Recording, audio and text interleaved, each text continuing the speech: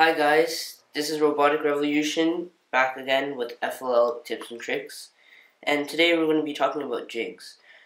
So a jig is basically an alignment that you put in the base to make sure that your robot starts in the same position every time.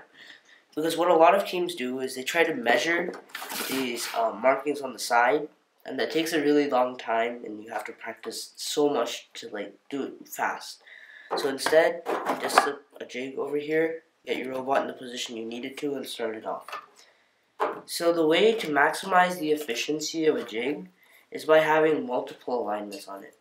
So as you can see, we have one here. We actually had one here, and one here. So that's 3 alignments in one jig.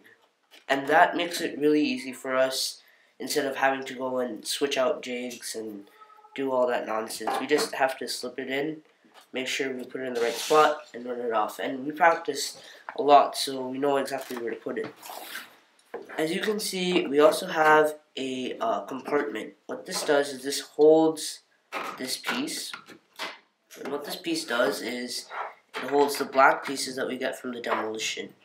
So when one of our missions is running, we're putting these black pieces in. This maximizes time, and it's really easy to carry around, doesn't slip out.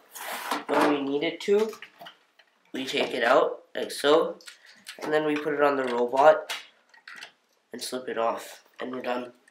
So you want a jig to hold the stuff that you need to, and you want it to align the robot. And those are the 2 primary things that you need your jig to do.